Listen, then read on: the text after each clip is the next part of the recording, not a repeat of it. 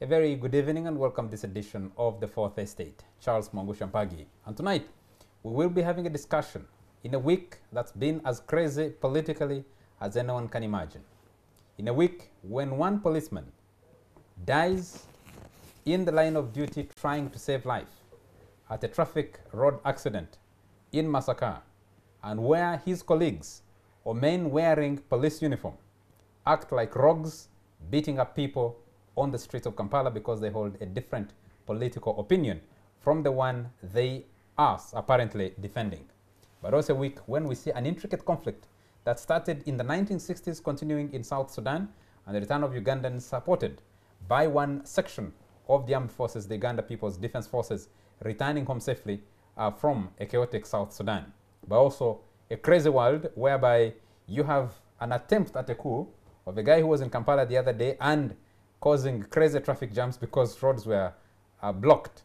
And now about 6,000 people in Turkey arrested for apparently being part of a coup, almost 300 killed, and a country in chaos. That is Recep Tayyip Erdogan. In southern France, in Nice, you have the killing by a truck of 84 people. A guy just runs crazy and drives through so many people, including children, until he's killed 84 people, injuring more than 200, and that chaos that is continuing. And of course, the United States of America. But tonight, we'll be concentrating our discussion on the crisis in South Sudan because it directly affects this country, both by the number of Ugandans. They estimated 12,000 Ugandans living and working in South Sudan. About 3,000, 4,000 of them came back home this weekend, and the chaos has kind of lulled for a moment, but is it yet Uhuru? To discuss that tonight, let me first introduce my colleague, Onapito Ekomoloit. Very nice to have you. Thank you, Charles. Where were you last weekend? I missed you. Yes, I was unable to be on the show last weekend, and thank you guys for having the discussion. And you did a fantastic job with Simon and the other colleagues that you had. Morrison Wakakamba coming back after a long while, and Ivan Okuda. We also have David Purkol. David once worked as a deputy director of the External Security Organization. Deputy? No, director of the External Security Organization. Twice. My apologies. Twice, actually. You held the position twice, and you're once a minister. And you have a good understanding of politics in the region, especially coming from Karamoja, which shares a border with South Sudan. Very nice to have you. Thank you, and good evening, viewers. Gentlemen, let me start with a quick one. The release of Kizza Besigye on Monday, on Tuesday actually, because he appeared in court on Tuesday and then he was freed on bail on Tuesday by Justice Wilson Masalu Musene. And then we see police, some people are wrongly claiming that police was using herding sticks for cattle to beat up people, but any decent cattle keeper that I know today does not allow anyone to beat their cows the way the police was beating up those people. And then you have basically going through Mbarara yesterday fairly quietly, and today in Rukunjiri also with some reasonable calmness, with a lot of police providing security without confronting. There are reports that some of the people among his group of supporters pelted police with stones in Mbarara. Of course, that needs to be verified. But that contrast with a policeman who goes to do his job to try and protect life and save life at an accident scene, and then he gets rammed and killed. Well, I'll start from where you started. The release of Kizza Besigye from Luzera after nearly 3 months. I saw it coming because I think there is a trend to most things in life, you know. The trend of his cat and mouse with President Museveni was almost always going to end this way. I think putting him in jail was sort of to diffuse, you know, the build-up of his resistance or defiance, as he likes to call it. And I think by the time he got out, I think the president had kind of checked that there wasn't a major threat if he got out. And maybe they thought he had learned his lesson, but he's come out still. Are you surprised that he came out vowing to begin where he stopped and actually I'm not surprised because that is his stock of trade. I mean, unless if he's going to leave politics. But he has to do it his way. That's how he has always done. Really, for him and the president, it's a question of, as I say, cat and mouse. You know, what some may say it's almost a game, because it can be a dangerous game because some people's lives get hurt, some people get killed, some people get beaten. But I'm not surprised, and I reaction think of the police. The minister of I think the Minister of State for Internal Affairs has said the police should apologize. But the reaction of the police, beating up people like... actually, you have rogues in police uniform or standing next to thugs beating up people. Are you surprised by that? And especially when the Inspector General of Police comes out and defends again, the action of the police? I'm not surprised. I think it has been building to this kind of... beating is not the first time, so it's almost becoming a routine. And I think the police finds that he has worked in many respects. Of course, it appears outrageous, you know, on the face of it, but there are people who, I saw a number of people defending it other than the IGP. Government people have defended it. They think the police is being provoked. It's just one of these things, one of those things, the way the police and Kizza Besigye have taken it on. They keep on beating his supporters. Is there an end game, in your view? Oh, I don't see. Because I think after his Western tour, I mean, if he continues attracting those kind of crowds in Barara, then the police will again have reason to say he needs to be taken to Nagarama at minimum, put back in his house arrest, so it's likely to continue. Let me turn to David Purcall. David, surprised by this? I think Besigye as a citizen, and all of us as citizens whose rights have been guaranteed, even under Chapter 4 of our Constitution. So if you take from that perspective, which I think should be because Besigye, as a citizen of Uganda, has not been excluded from the Constitution. So you can't remove him from the Constitution and say the rest of us should enjoy rights of movement, right of all rights of life, right to even a fair hearing, okay? And then for Besigye, you restrain him. So that injustice. He's not at the same level of innocence. If we are to go by former Attorney General. You have elected. Yes. You have gone for elections.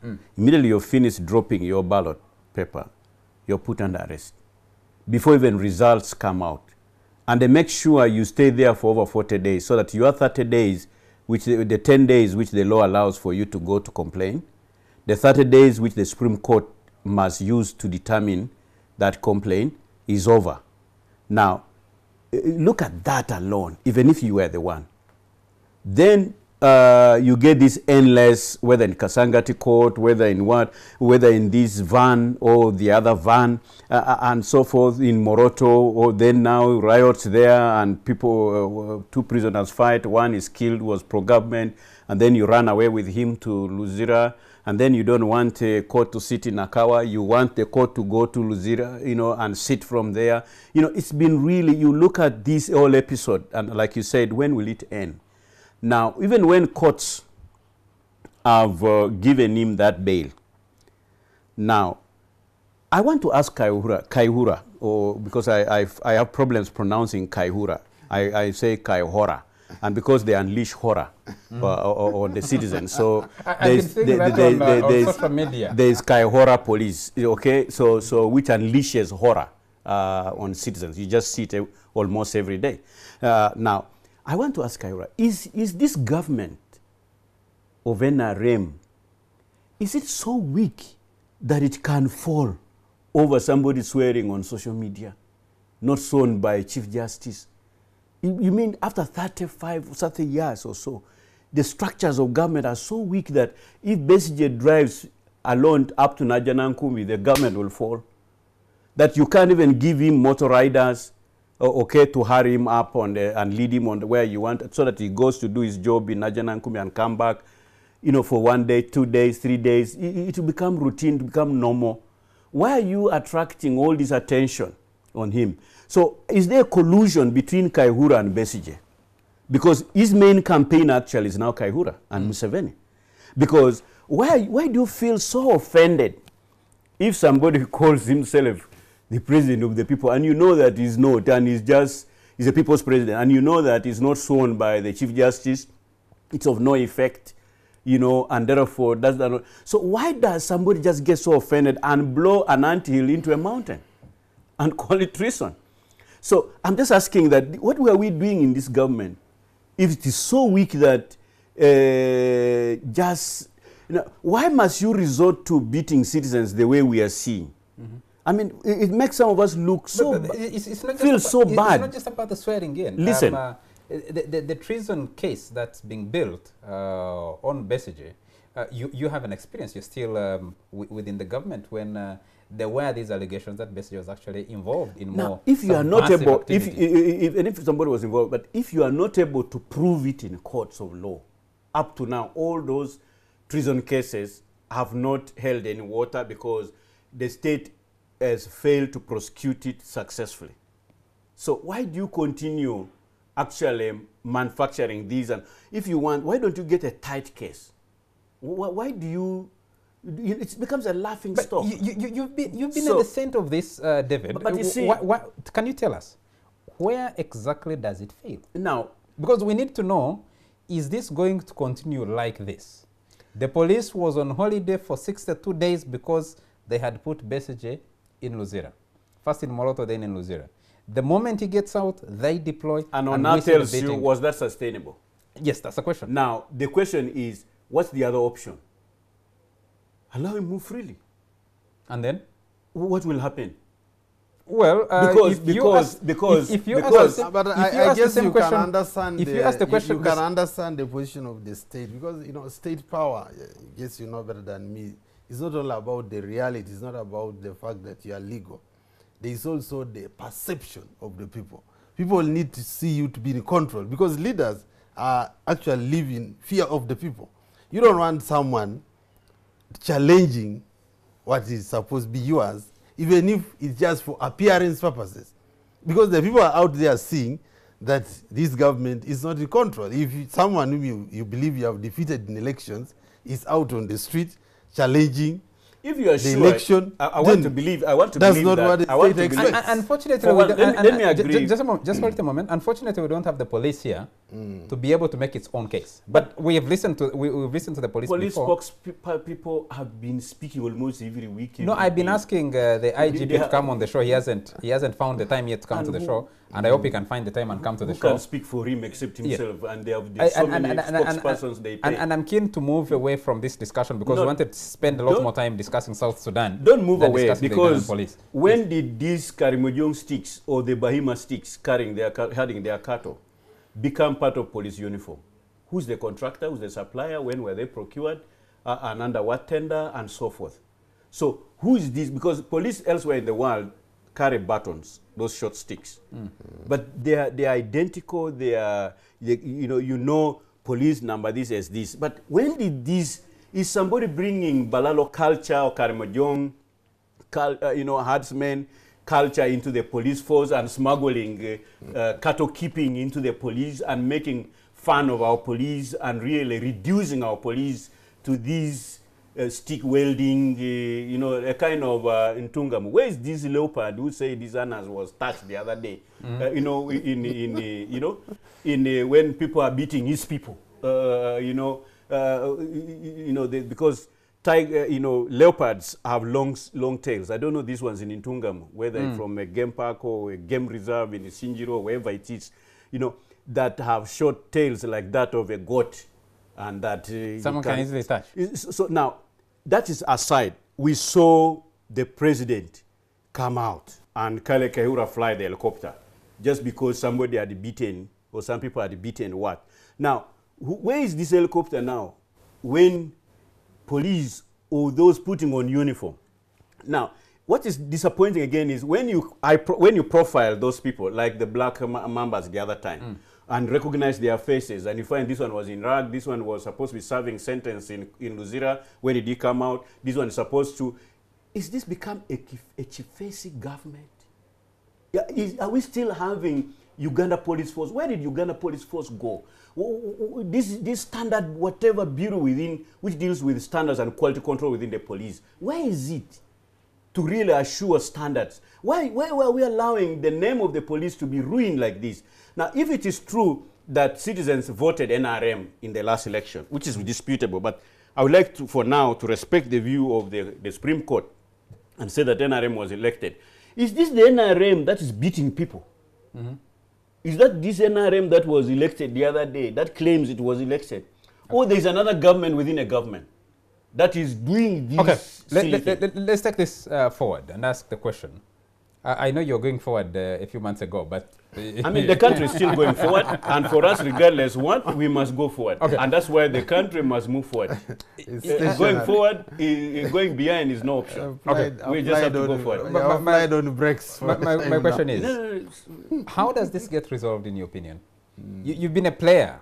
Well, at some point, there has to be soul searching, to search for the soul of this country and reach out to each other, and there will be a conversation and national dialogue and talks, and in terms of what we should do, what we should not do. Okay. Because I don't think this should be a culture of the government. Okay. We need to take a quick commercial break. This is a wrong culture. Somebody's bringing their culture into government and making it a government culture. And I think it must be resisted. I was reading a bulletin of one of the churches today, one of the sermons in church, and they were saying, one of the central questions they were asking, who is on trial? And I was asking myself, is it Kizza Besigye and his supporters on trial, or is it Kale Kaihura and the men and women he commands who are on trial? But we'll be moving away from that subject. For me, three institutions are in trial, under trial. I said, should things go wrong like they're going wrong, should be Electoral Commission, should be held responsible, should be the police, and should be the judiciary. Because the three arms have the law in their hands. And should the country slide... And you, the political actors, don't have responsibility? Well, because then you have a judiciary. At the end of the day, you have a law, you have a law enforcement agency. The Electoral Commission conducted an election and gave a result. The judiciary had a petition and resolved it. And many are being thrown out. The police is... Okay. Many of the so-called success have been thrown out. Who is on trial? The judiciary is very important. For me, who is on trial, I think both government and is it the opposition or Kizza Besigye directly is in trial. Because people need to see something new out of this. They need to see something decisive. If Besigye also continues its approach of going out on the street or wanting to go out on the street and it does not resolve the problem, then with time, it's seriously on trial. Okay. Because you must be clear what is the end game. Yeah. I know for a number of years he has promised that this government is falling, and if it doesn't fall, then some of his supporters will start saying he's a joker. Okay, we need to take a quick commercial break. And when we come back, we'll be concentrating a discussion on the crisis in South Sudan. We'll be right back. You're still watching The Fourth Estate. Ending a crazy week or starting another. We don't know how this other one will be playing out, but we'll be watching what happens and bring you up to speed with what has been going on. We'll return our discussion to the crisis in South Sudan. There is still, it's still not clear where First Vice President Riek Machar is. He's also the leader of the SPLM in opposition, the Sudanese People's Liberation Movement in opposition. We saw the outbreak of violence in that country on Thursday last week that continued through Friday, Saturday, and since Monday, some uneasy calm has been holding in that country with just a few skirmishes here and there. South Sudan is host to 12,500 UN peacekeeping forces under UNMISS who have been living in that country, who have been in that country since the signing of the CPA in 2005. But we see this sporadic outbreak of violence. In 2013, December, when Riek Machar and Salva Kiir disagreed, it was the Uganda People's Defense Forces that deployed in that country to try and create some sanity and end what was known then, or what could actually have turned into a genocide. Between last Thursday and between the outbreak, the most recent outbreak, we had the killing of at least 300 people. The numbers are not very clear, but some say 270, upwards of 300, and possibly could have been thousands of people. And Ugandans have been evacuated by the UPDF. The first batches arriving in the country yesterday morning. Gentlemen, let me start with you, David. From your time, by the way, Nteja Simwe has sent a message to you regarding the first quarter of our discussion, which I'll put to you maybe a little bit later. But South Sudan, this is not a new conflict. I've had people make arguments and say that South Sudan needs to be given the opportunity to mature into a country. And they say all these other countries went through their episodes of fighting, of instability, before they stabilized, including the Western developed world. My question to you is, a country that became 10 years ago, 2005, the signing of the CPA when they gained some autonomy, and actually 2011, after the referendum when they formed the current government, must South Sudan reinvent the wheel of Europe of barbarians, the war in America that created the current United States of America, or Uganda's past? Are there opportunities for new countries to learn from past experiences rather than to reinvent the wheel? It's called leapfrogging. And must they go through what we went through? Can't there be lessons learned and therefore do things differently? And more so when there is a big brother called Uganda and President Museveni, who's an experienced guerrilla fighter and organizing a government, although is faltering now towards his last years of administration, in the Museveni of the latter years and the Museveni of the early days. But you can see these mistakes. So at what point did Museveni leave South Sudan to fall this way? Museveni, Uganda, with Ethiopia could have fixed this problem. I mean, just two countries alone, and would have by now created the nucleus around which a solution would have been found. How would they have fixed the because they put boots on the ground, okay, to cause a stalemate between the South and the North Sudan, which resulted into a negotiation in Naivasha, and therefore the outcome of the 7 years of transition, and where unity was to be made attractive as first option, and if it is not, then go into a referendum and separate the two Sudans. Now, for this to boil to a point in 2013 December and result in this, as though we had taken leave as Uganda and we are not in this region, and our leaders. So at what point did we lose? Again, we put boots on the ground as Uganda, understand to stabilize the situation in Juba, and again withdraw Ugandans, so rescue Ugandans to come out. But where did our troops go to do in Bentui, in Malakal, in Bor, you know? So we went siding with the one side of the conflict. Now this side we are protecting. Why didn't we cause it to behave and be magnanimous and use the formulas Museveni used? Of course, there was FEDEMU, there was UFM, there was UNRF 1, UNRF 2. There have been groups that have been UNLA who have been absorbed into and turned into UPDF. How come these lessons were not made readily available by the handlers of Kiir when he became president, by the handlers of the chief of staffs of Sudan and the army? So how come that we became so mean and never made this available? Even in the 2 years. Are you being fair? I'm saying are you being fair to Uganda and to Museveni? Yes. Because you have more players. If you observe, okay. Just a moment. South Sudan is an independent country, but you know you have to take care of the interests of Sudan, Sudan Khartoum. You have to take care of the interests of Ethiopia. You have to take care of the interests of Uganda, the interests of Kenya, and the interests of other countries that share a border with South Sudan.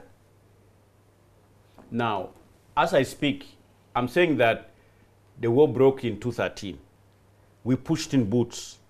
They stayed there until only recently when we came back.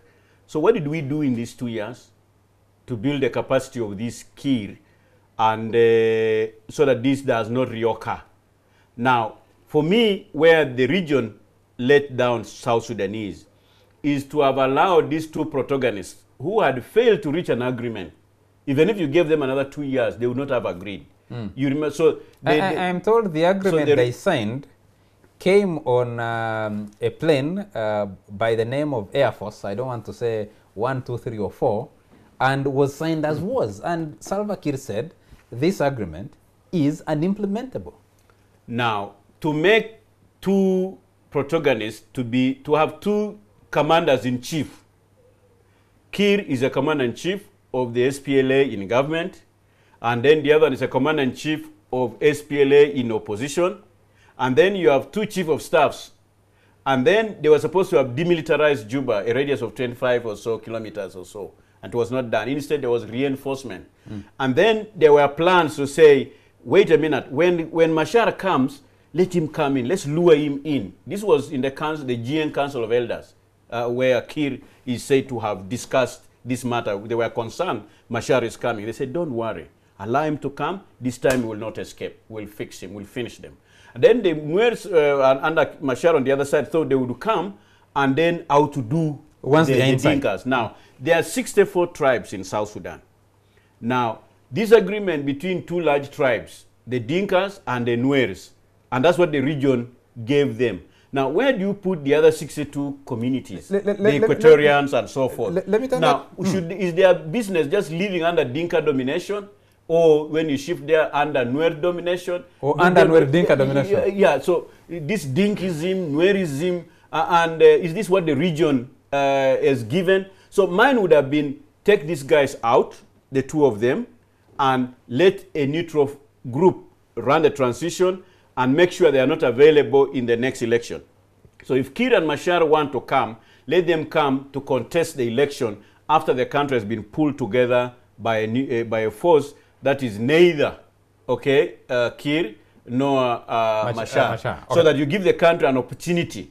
So President Museveni... Is that a responsibility of Uganda and Ugandans, or is it a responsibility of South Sudanese and Uganda South Sudan? playing its part within the IGAD, within the East African region, within the UN, within the AU, using its position to put this forward and ensure this. Because Uganda has a capacity to put boots on the ground. Okay. Let me turn to Honor. Honor, you studied this, you worked very closely with the president for many years, and now you've been advancing a particular position. You think, I don't know if they are viable and viable entities like South Sudan should be taken over by a more viable unit. Look, I think first of all, if I say anything, I think it's really prudent to thank the UPDF for going inside South Sudan to get out the Ugandans who are stranded there, and we hope they will all come out alive. Of course, it has risks in terms of perception. People are going to say, look, they are just walking in, these are their friends. It means they are aware of what's happening. Why haven't they done much more? And I certainly agree that I think we could potentially do more. Our entering there to evacuate Ugandans, which no countries has done in a similar style. Not Kenya. I think they have a number of Kenyans there, not Ethiopia, not Eritrea. It means that we actually have some respect amongst the South Sudanese warring forces, or even fear of the Ugandan army. They know what it can do. So my view is that it's not just Uganda. I think the whole world, which has been at the center of creating South Sudan, that's the Western powers and other African countries, were not really honest with themselves. They knew the weaknesses of the South Sudanese, not just leaders. I guess these people went through so many years of war with Khartoum, and during their war, it was quite a very, very, I mean, you could see there's a time when they were fighting naked. They couldn't even access clothing. So they still needed to be held by the hand. I think South Sudan was a classic case of where the world should not fear to have an international administration for the sake of the people. But how do you have an international administration? Look, what constitutes an administration? Because look, when UPDF went there, technically the Uganda army was having substantial control of South Sudan militarily. Now you needed to follow that up with making sure that there were structures for civilian transformation. Let me put back the question to you. You have a people that have spent the last 50 years fighting for self-governance, fighting for to be respected as people. And then you bring a force after they have just won the independence and impose it on them? You Well, bring an administration after look, they have won we the are independence? told we are impose it on told them? repeatedly that when they couldn't help themselves, Salva Kiir and his team invited Uganda to rescue the situation. That was an admission on their part Machar that they disagreed. couldn't control the situation. How does that fit into the question that Prokol was just raising? No, because I minutes think ago? Machar You have at this point, wherever he's 64 hiding, 64 hold on. different tribes Yes. in South Sudan. 2 are dominant. The Dinkas, which is the tribe of Salva Kiir, and the Nuers, which is the tribe of Riek Machar. Salva Kiir is supported by Look, Uganda and precisely UPDF. to my point, those other tribes, wherever they are scattered all over South Sudan, what do they need at this point? They just need to make sure that their lives are safe first and foremost, and they are not sure they can live to see tomorrow. That's the argument. They that- need as food. we speak now. They are starving, many of them. People in so Yei how are can sleeping in the you? bushes. There's fighting going so on. how can you advance any argument of sovereignty? You know, where the sovereign entity cannot secure the lives of its people. No, but that's exactly, gentlemen, that's exactly the argument that Bashir and his cohorts raised. They said, we guarantee the safety of these people. I don't think Bashir had the moral authority to make that argument, because his record clearly proved that he did not mean well for the South Sudanese. But I'm saying there are other people who have proved that they mean well for South Sudanese in terms of giving aid. You go and take food there for people. Now I'm told all the food was looted from the stores. So what's the point of So making Saleh such... and Pasakayanja will have to take it. No, I don't know about that. I'm talking of No, the no, WFP. I had them do that. I'm just They've saying. done to Karamoja, but There is a they lot take of it to South Sudan. tokenism towards people like South Sudan by the world, where you say give them food, but you know that the people who control the entity are not able to care for their people, so they should be sat down at the table. The AU now meeting in Kigali should not be peppering over the usual solutions. They should be talking of real things. Let's put an African force there. Let's put an administration. We mean well for these people. It's not taking over for selfish reasons, but to save the lives of the people. Why is it only Africa which, we are so petrified at the idea of controlling another country which has been existing, dismembering it, doing what? So long as it's for the good of the people. Where is the evidence that, outside of Look, Africa? for me, I don't need evidence. Yes. I don't No, evidence. I need reality. Why don't you need evidence? Why don't you need evidence? No, you are saying if it has not worked elsewhere, then it can't work. Yes. No. Okay, let's make it an experiment if you want to call it. Okay, East Timor. You know what happened in East Timor? Yes. The UN took over, conducted elections, and it is where now. There are a few No, you examples. don't even hear about it in You the don't news. hear at all. So why can it be done in South Sudan? Must it be allowed? Look at the Minister of Minister of Energy under Riek Machar, beaten last night. It's bleeding in his all over. house. He's bleeding. And our viewers can't see this image. I wish they had an opportunity to see it. Yeah, but this is so. Even as we speak now, the fighting that has been going on this evening in Yei. So even when it moved to Juba, so people moved into Torit and took over Torit and withdrew with guns to the surrounding. People came from where and looted. So people are taking advantage. How will this hold together? Even if Kiir finished Machar or Machar finished Kiir in these skirmishes now, so how will it stop others who are not part of the equation to rise up? For me, at the piecemeal so level, it is important at that the piecemeal region- level, the UPDF could even, at the minimum, secure a safe haven for South Sudanese. Instead of them coming into Uganda, why don't we secure within their country? From my own intelligence to sources, protect them? definitely there was there's a convoy of UPDF. You leave this one, which is bringing out citizens. But the other one, they are not reporting, and including the arms they left behind. If it is And not some being person reported, that they then it left. doesn't exist. I hear you, but that's what intelligence is. It's based on deniable evidence. Okay, and that's what makes intelligence, because it's not information that's not ordinarily available. But I can tell you that's why Kiir will be saying we don't want to accept international forces or even regional forces, and Kampala will say we agree with them, because there is what they are doing. They think this is an opportunity to finish Machar now. Are we not completely. ignoring a key factor? From what I have heard, Ethiopia has always had immense interest in what goes on in South Sudan. They still do. Sudan itself, Sudan Khartoum, is still interested in what is going on in Sudan Juba. The international community, the Americans, are interested in what is going on. Chinese are major players in that South Sudan economy. Kenyans are major players. I think they're playing even better. We are losing 1.4 trillion Uganda shillings, I think. That economy, the economy between Uganda and South Sudan is about 1.4 trillion a day.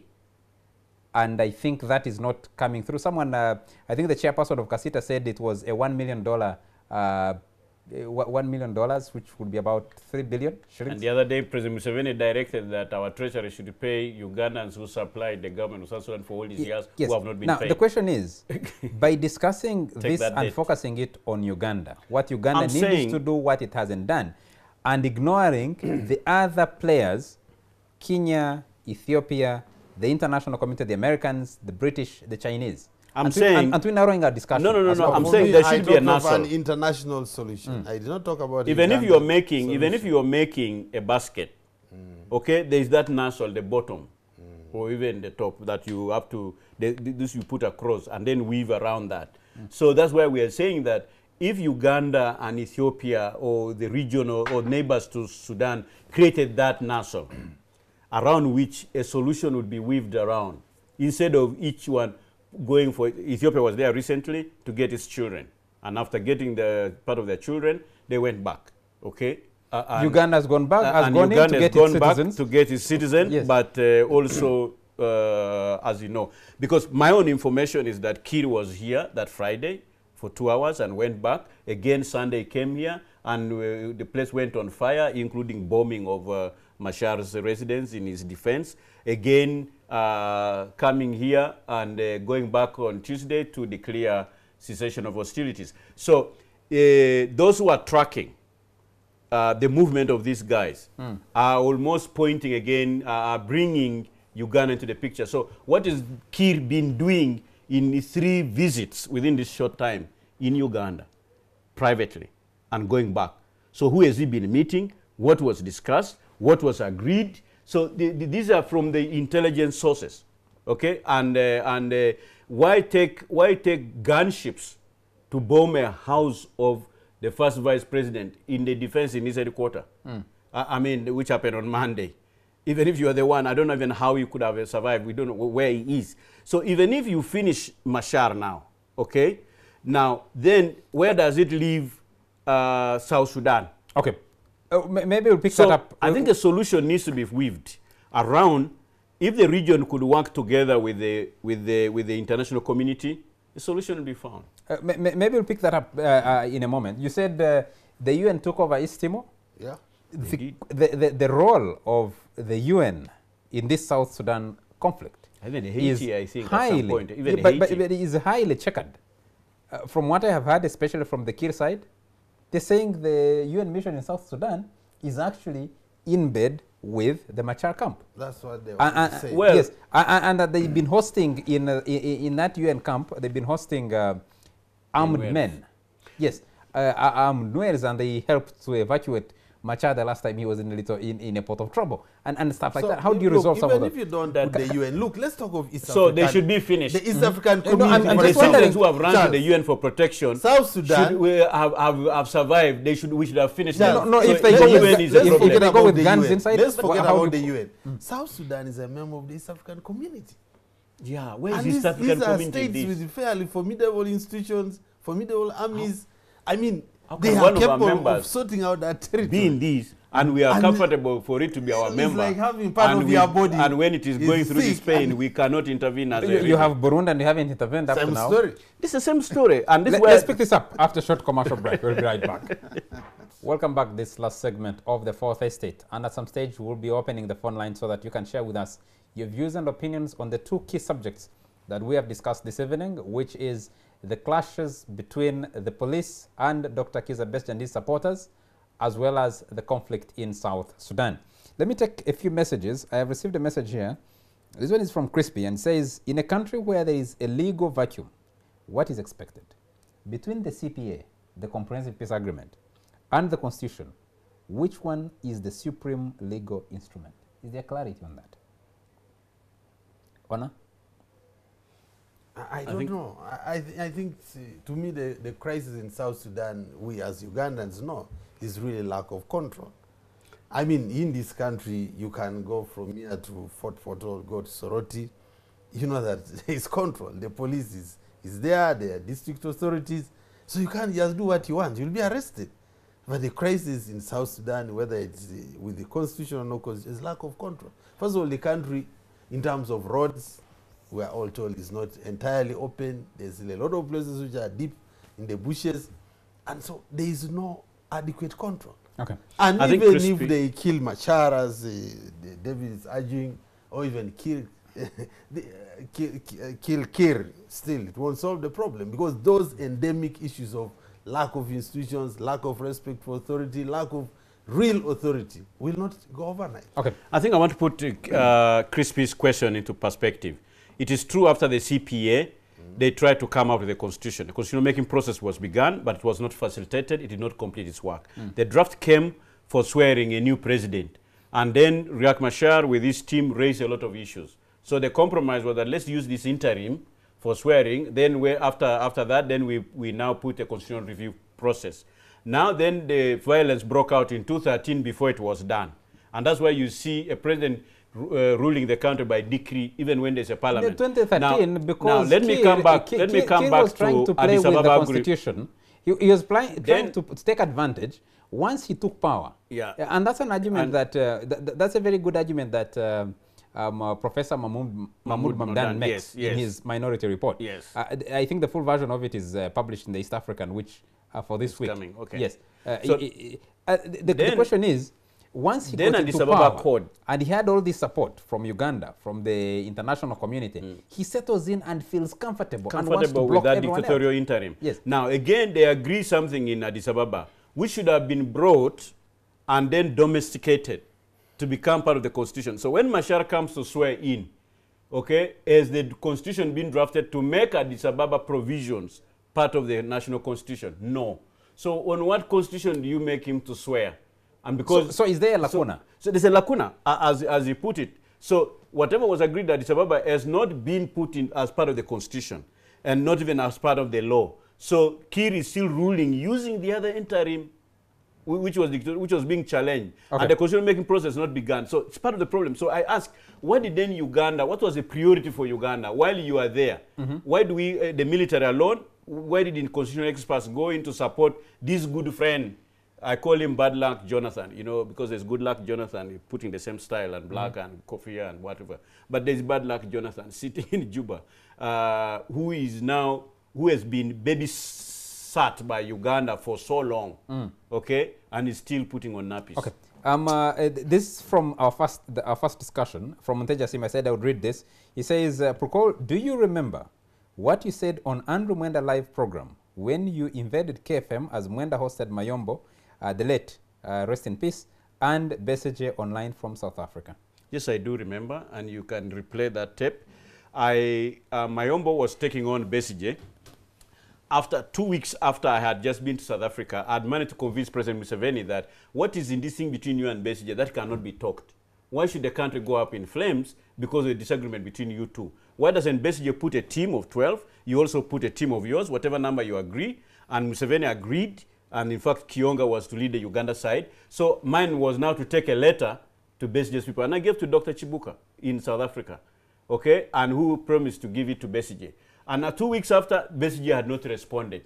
And now, when I had the conversation going on radio, so mine was to go in and say, but Besigye, you're saying there are 25 conditions, okay? And all those conditions are available, a failed state. And in Uganda, it's going to war. Then my mind was saying, what is in this? Since you're going to talk after war, why don't you talk before war?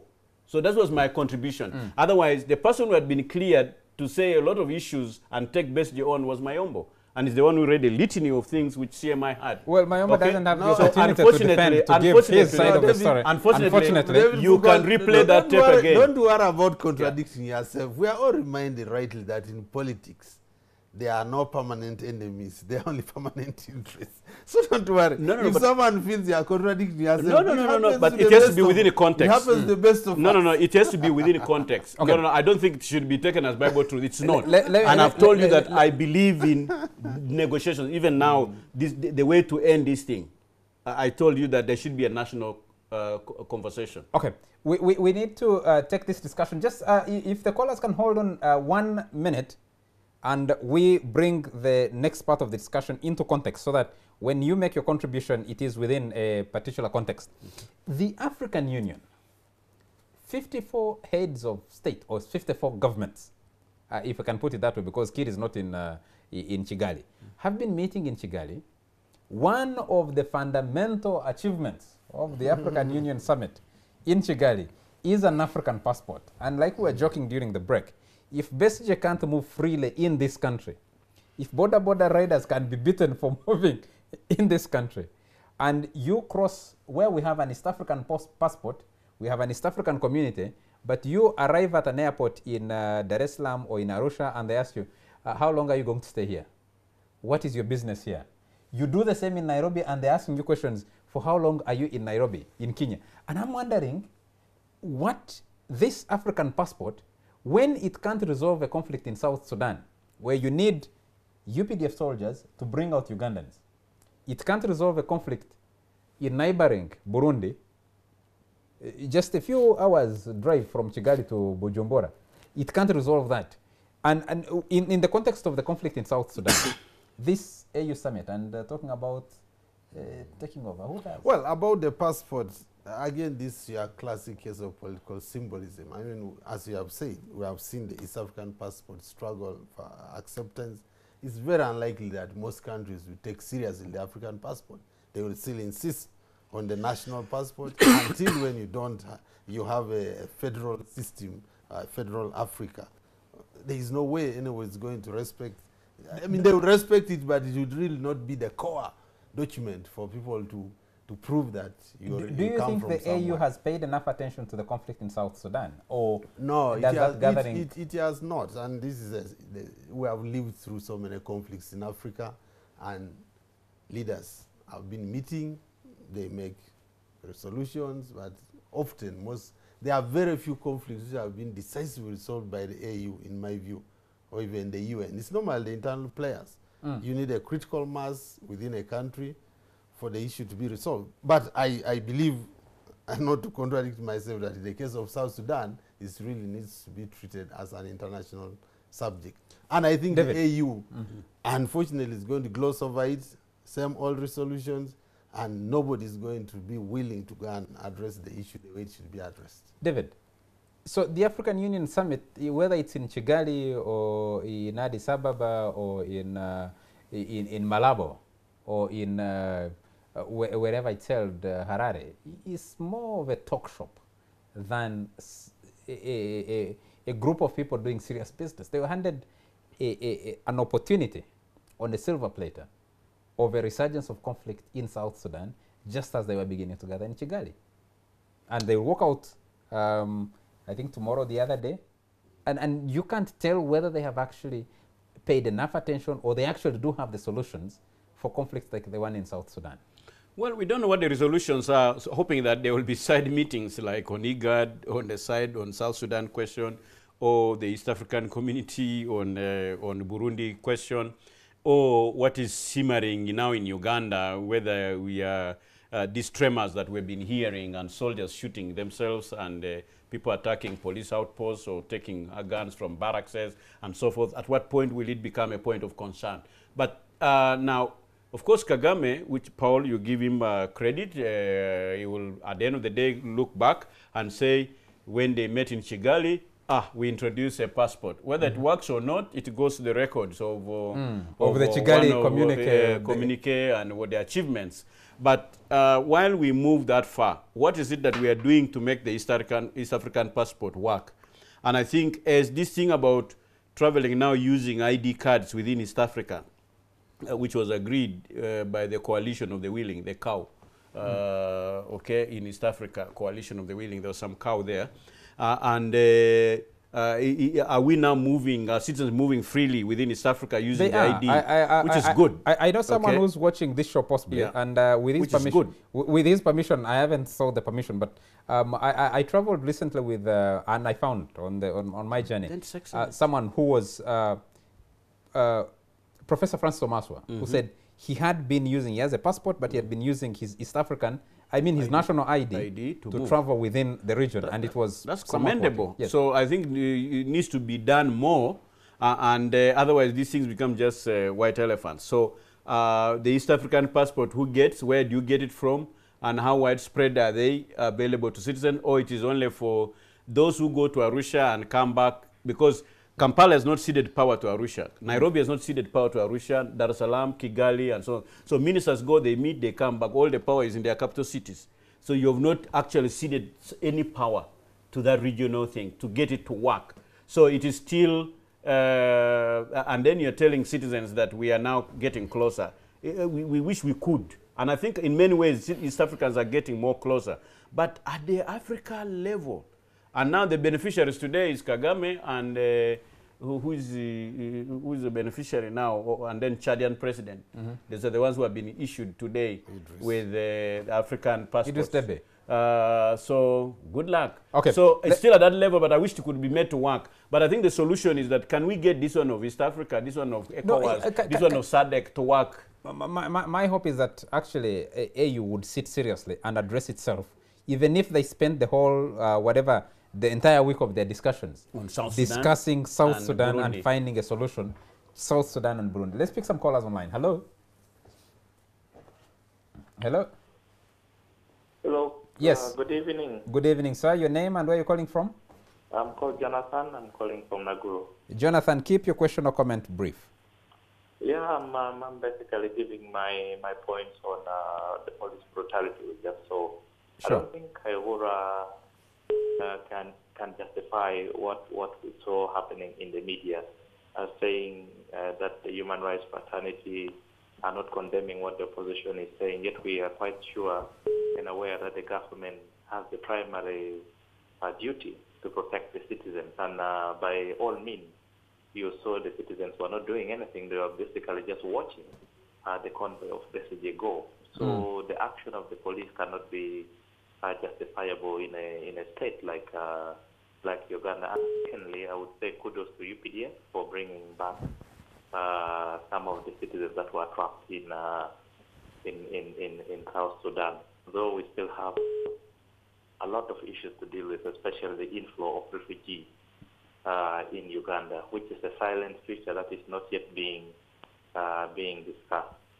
So it worries us at this point in time how we're going to be dealing with that, because it poses a security issue in Uganda in itself. Thank you. Thank you very much, Jonathan, for your comment. Do we have another caller? Hello? Hello? Hello? Yes, sir. Good evening, sir.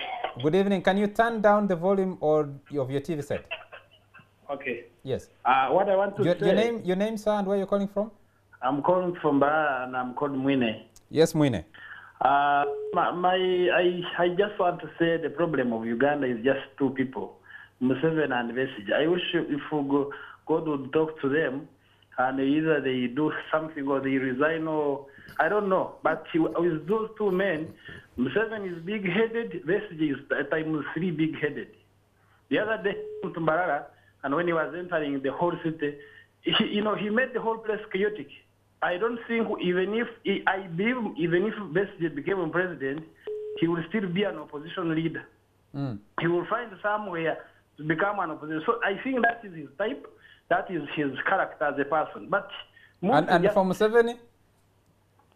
I don't know. Those two human beings are very complicated. In fact, Tamare Mirundi said that Besigye is a brand of Museveni. Museveni is a brand so that he can stop others. But that's not the big thing. The big thing is, for me, the whole of this western part of Uganda, it is now full of Barundi.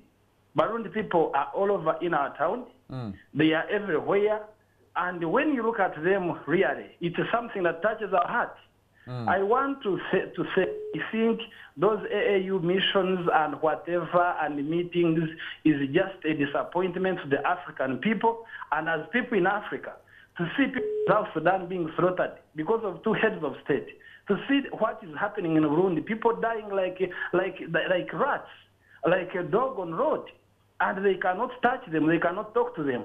I would wish and complete by saying that the biggest problem of Africa is that issue of whereby we not stop some people are too big in their countries, and the local people, we are beaten. You see how nowadays is beating us like beating cows, and the other side in whatever in Burundi, people are being slaughtered during the day, and these people are having a cup of tea in Serena in different places. In fact, you put it right by saying some of these meetings are just a show. So I want to finish by this one point in my heart. President Museveni has his own setbacks, but one thing we want to thank him for is that he has helped us not see this killing of every day. A country like Burundi, where people are killed, a leader after leader, a commander after commander, and they are being killed, not being killed by poison. So there is poison here common in Uganda, but the other side is a gun. Someone being shot down, someone being slaughtered, and the African leaders continue to go and take tea. It's a big shame to this African continent. Thank you, Mwine. Maybe we are going to pray that God will help us. Thank you. Like I said earlier in the show, even cows no longer get beaten the way Ugandans are being beaten that way. I think if anybody found their herdsman beating their cow like that, well, they would beat them up. But you see, as noted that at least in Uganda they don't kill, they beat. But no, he says they kill using different poison. They kill using poison. Let's take another call. Can't guarantee his government. Silent. Let's take another call. Hello. Hello. Yes, sir. Yeah, my name is Ibrahim. Yes, Ibrahim. I'm calling from Moroto. Yes, please. There's something you talked about the citizens of Uganda. Whenever they go to Kenya, they always ask him for how long are you going to be in Kenya, for how long are you to stay here, what have you come to do. So I'm not even knowing what the reason for Uganda and Kenya to sign that contract. Me, according to my view, Museveni is using this kind of East African things just because of his benefits. Because me, right now, I'm in Moroto. Yes. But when we try to cross to when we are going to Kenya to Lodwar, the way... Hello? Go ahead, Ibrahim. We're listening to you. Yeah, when we try to cross to the other side, when we are going to Lodwar, the way these guys are treating us as if we are some other people who are from maybe somewhere else. And there are some elder people, these are people in power, the one who call themselves the NRM people, they don't even think about that. People are suffering from Moroto to Lodwar. They are really suffering. You take your goods there, you have gone to something, you have gone there with a motorbike, you are going to sell you something little, but the way those people are treating you there. But when they come to Uganda, they are free here, they slap people from here, they abuse, they are free. So I'm not seeing any of that one. I think that East Africa community, what and what is it? This is just a personal interest. Thank you. Yeah. Thank you, Ibrahim, for your comment. Thank you, Ibrahim, Mwine, and Jonathan. Gentlemen, let's bring this discussion back into studio and bring it to an end. We want to stay a little bit longer on South Sudan. The conflicts in Uganda can be resolved. At least they haven't reached such a level whereby, like someone said, they are not beyond redemption. No, but they when are you not. In fact, you even have a situation where you can at least go to jail and come out. But that's been my problem for some time. At least you can go to jail and come out. I don't think no, that's I think, look, that's the light point. I think President Museveni's credit is that he has this knack for knowing when to pull back. And I think that's it's quite a strength on his part, which even his opponents will admit. He realized that Besigye had support in the election. And now that I've defeated him in the election, so to say, in the court, so to say, I've diffused his prayers and he's in jail, but he has his supporters. He met some opposition people in State House. It's not him who released him, but at least they are those who believe that he could have used his influence to get the courts to argue otherwise. Previously he has taken him to a different court and managed but to keep then him that in. means that being able to pull back, I think that's what leaders need to do, to know when to pull back. You know your strengths, and then you know when to use it and not when to use it. Because I think it's, even in our own personal relations, it's really about give and take, you know? And I think that is helping Uganda. Let's say that Your take? Besigye is going home to Rukunjiri. Did he jump on any radio along the way and mobilize people to come to welcome him from Liantonde, from Barara, from where? Or because of what has been going on in the media and the unfair treatment here and there, people just rush to have a glimpse of him. The underdog, the underdog situation, the suffering and so forth. Is he weather beaten? Is he what? Curiosity, people just run. How can you say he caused chaos in Mbarara? I mean, really, the guy is just going along his way. Now, people enthusiastic, like a motor rally, if you brought it now, when people run there, and so something which is not there every day.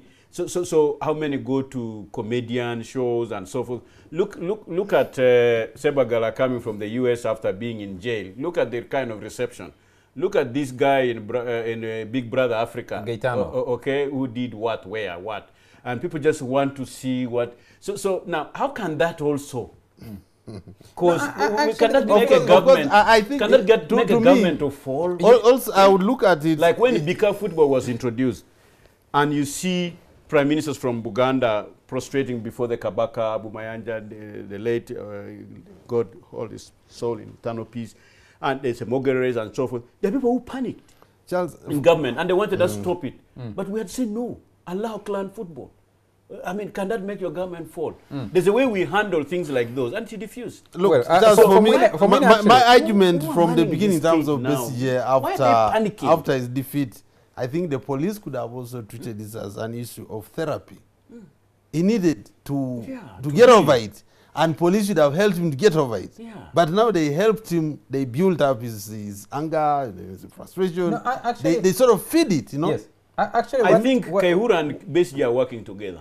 What I saw, because otherwise, what explains all this? What I saw of that when serious issues are going on in South Sudan, then we are discussing about Kaihura beating citizens and Besigye being what? Something which is in Singapore should be allowed to pass, to go, and then let the country focus on our citizens who are now going through difficult times, and our brothers from East Africa, South Sudanese who are going through this. It's a diversion. And from Burundi, and I think we must investigate the relationship between Besigye and Kaihura and Museveni and Saleh. I think we must find a double click. Surprising. I know General Saleh to be more careful with his words.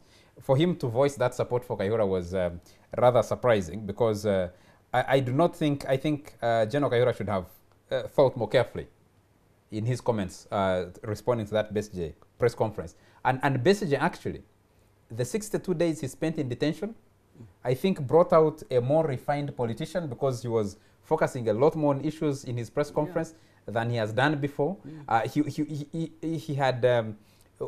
was more coherent in explaining and separating his condition in prison, what it has taught him, what he gets out of it, and where the country needs to move.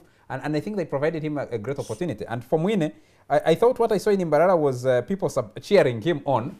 Yes, some stones were thrown, and we need to investigate and find out where those are coming from. The last message we'll take is, someone says, what lessons can we learn from the EU and Brexit issue and the future of the East African Federation, Economic Bloc, and the African Union? Now, for the send of this message, there is a new outfit in this town called the Uganda Council on Foreign Relations.